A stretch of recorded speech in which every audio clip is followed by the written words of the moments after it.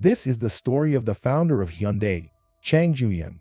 Chung Ju Yung was born in 1915 in a small village in Korea. His career goal was to become a teacher, but he wasn't able to learn much because his family was so impoverished. He had to labor in the fields as a child to support his family, but occasionally, even after working so hard, they were unable to feed one another, disregard appropriate attire and medical attention. To sell wood, Chung had to travel to a nearby city. He observed that the locals were not working all day in the fields and that they had adequate clothing and food. He was really angry and depressed after realizing all of that. For himself, he desired a better life. He once saw in the papers that workmen were needed at a large construction site in a nearby city. He was inspired to act by this news. Chung took a bold choice in 1932. When he was just 16 years old, he intended to flee to the city. Chung and his companions stealthily headed into the city one evening. After traveling around 160 kilometers on foot, he arrived in Kowloon City and began working as a construction laborer. It was arduous labor for pitiful pay. For the first time in his life, Chung was able to support himself financially, which made him pleased. This was how his life went on for around 2 months, until he was apprehended.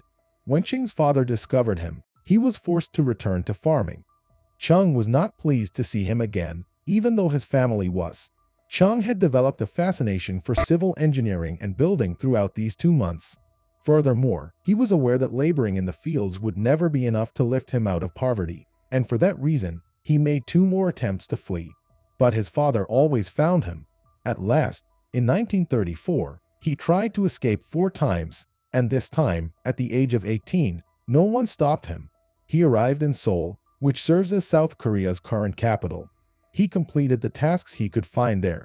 He worked as a construction laborer first, then as a worker in a factory, and lastly he was hired as a delivery boy at the Bokyong rice store. His work so delighted both the customers and the shop owners that he was promoted to manager of the store within 6 months. Chung put a lot of effort into expanding the store after that. The proprietor of the store made an unexpected choice in 1937 after becoming gravely ill. He gave Chung the store because of his diligence. Chung had gone from being an employee to the owner of a business at the age of 22. Chung put forth even more effort over the course of the following 2 years, earning the market's respect and trust, which enabled him to expand his company. Things were going great until all of a sudden there was a disaster. Korea was under Japanese occupation during World War II. Japan seized over all the rice stores in Korea, including Chung's rice business, because they wanted to ensure that their army would have an adequate supply of rice during the war. All of his laborious efforts were suddenly destroyed. Chung felt dejected, but he persisted. "I will undoubtedly succeed if I truly put my heart and soul into whatever work I am doing." After having this idea, he began hunting for a company that the Japanese government couldn't take over. He soon turned his attention to the auto repair industry. With a 3,000 won loan, he started an auto service garage in 1940. But this time, he had the terrible misfortune that the garage caught fire just a month after it had opened, destroying everything in its path. Chung was in a very challenging circumstance. He was required to reimburse his clients for the loss and pay back his debt. A typical individual would give up in this circumstance with ease. But as usual, Chung tackled the issue head-on. He constructed a nicer garage after taking out a second loan of 3,500 won. Chung came to the conclusion that the length of time it took for consumers to get their automobiles fixed was the main issue. He made speed his primary goal as a result. Chung's garage could do certain repairs in 5 days, compared to his competitors' 20 days. His garage was so successful that he hired 80 people over the course of the following 3 years, or until 1943.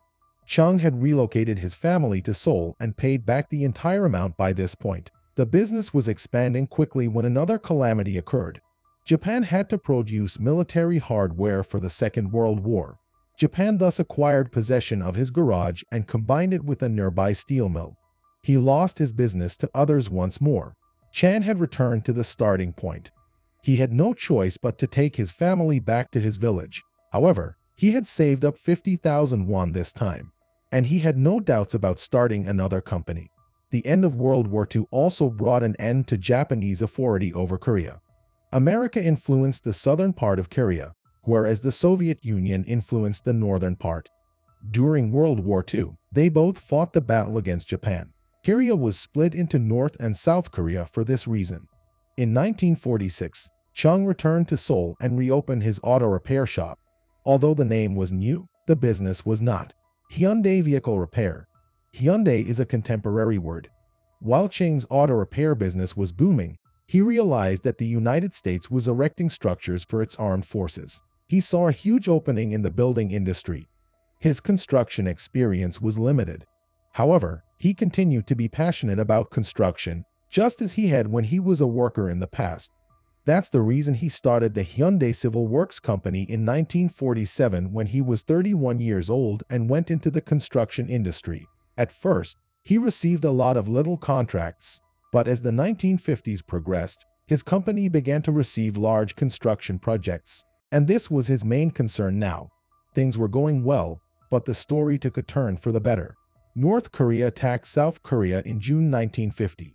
Troops from North Korea were approaching Seoul. Chung had to use all of his savings to flee to Busan because of this. But Chung persisted despite such a significant setback. At the time, South Korea and the US Army were engaged in combat with the North Korean Army. They also need army headquarters, depots, and tents. Chung noted that wealth was not a problem for Americans. All they wanted was dependable and prompt delivery. Chung then handed it to them. He embraced the can-do motto at first and had a small staff. They would take on any building project if the price was right. There was a battle going on, and he had to deal with numerous issues and losses. However, he never abandoned a project once he made a commitment. Owing to his dependability, he established close bonds with Americans. Even after the war ended in 1952, Chung kept receiving contracts from the United States. Later, the South Korean government started constructing roads, bridges, and dams quickly in an effort to restore the nation.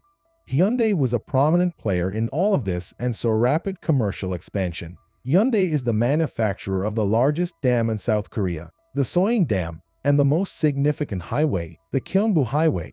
Chung was in his early 50s and the owner of a prosperous construction company in the 1960s. He wasn't happy about this, though. It was time to construct cars that could travel on the thousands of kilometers of roads that Chung had previously constructed. Chung founded the Hyundai Motor Company in 1967. He had an agreement with Ford in 1968 to produce the Cortina vehicles. For 2 years, this joint venture was a profitable endeavor. Conflicts between the two companies then began to arise.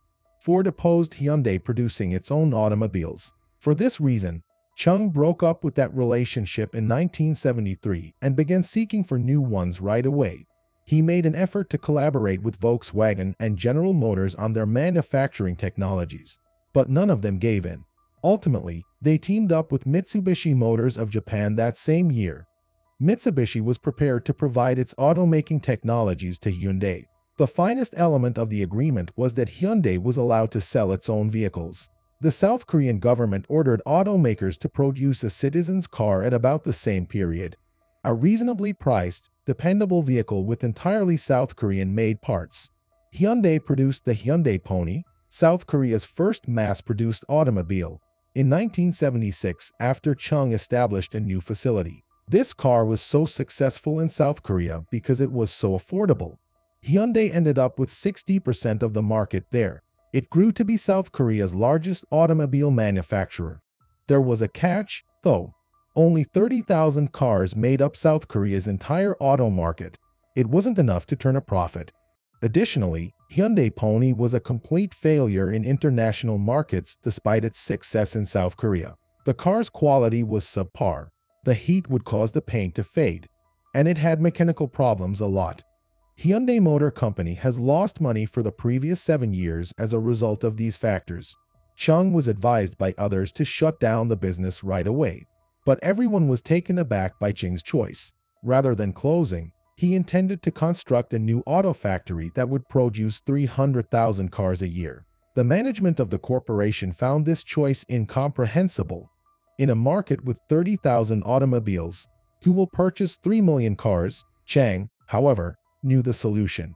The economy of South Korea was expanding quickly, and thousands of people there were gaining economic independence annually. This indicated that in the upcoming years, there would be a sharp rise in the demand for cars. Furthermore, Hyundai designed its new vehicles with exports to other nations in mind.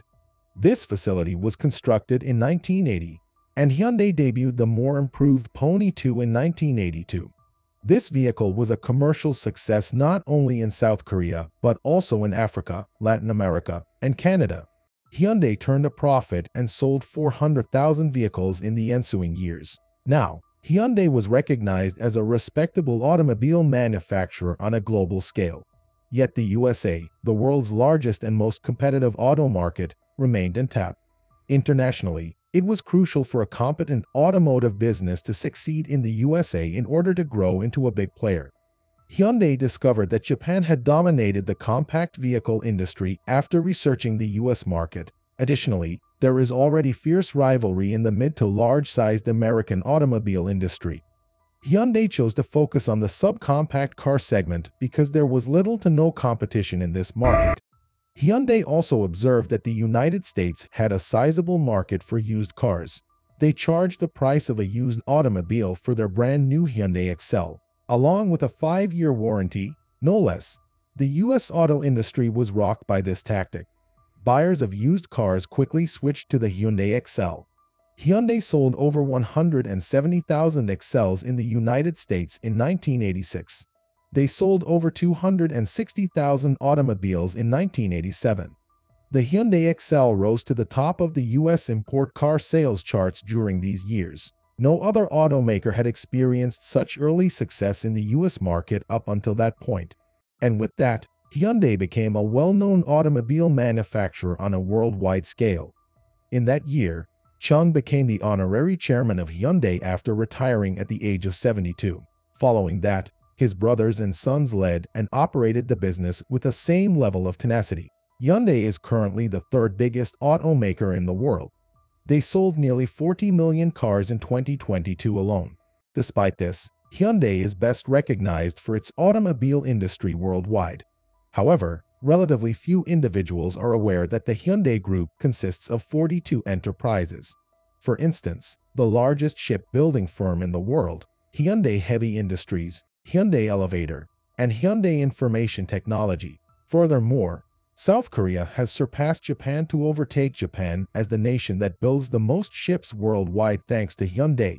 Hyundai is not your typical South Korean firm. Hyundai is a national treasure that brought about reconstruction, thousands of jobs, and international prominence for South Korea. And a country youngster who lacked even the most basic necessities, food, healthcare, and education, was the one who started it all. However, he possessed a great deal of vision, enthusiasm, and above all a desire for improvement.